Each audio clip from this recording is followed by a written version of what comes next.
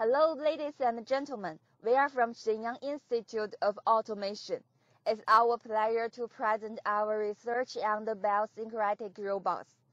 Bio-Syncretic robots, which are composed of living biological systems and electromechanical systems, may offer both the advantages of them, such as intrinsic safety, high energy conversion efficiency, large energy storage, high accuracy, high strength, good repeatability. As to the traditional robots, the motors and the driver units, when it comes to the Bio-Syncretic robots, the living cells or tissues and the driver units.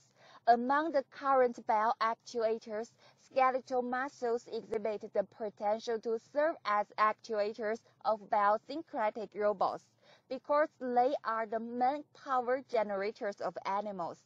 However, the low differentiation quality of C2C12 and the control of the Bio-Syncretic robots are the two of the main challenges of the Bio-Syncretic robots. In this paper, an approach based on securely distributed multiple electrodes was proposed to improve the differentiation of C2C12 Myoblast cells and control the beating behavior of myotubes for the development of Bio-Syncretic robots.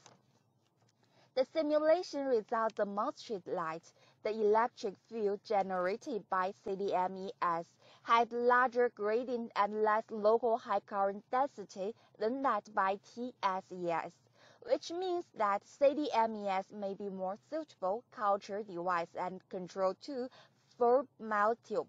The experiment results showed that the cells simulated by CDMES with the highest differentiation and most lungs and wider than those, which means the CDME is suitable for the differentiation of C2C12. The experiments also showed that the beating amplitude of the myotubes will change with the different electric stimulations with different frequencies, voltages, and directions. This means that CDMES can be as a control tool of myotubes for Bio-Syncretic robots. The more detailed information of this work will be discussed at both. Thanks for your attention and welcome to have a discussion.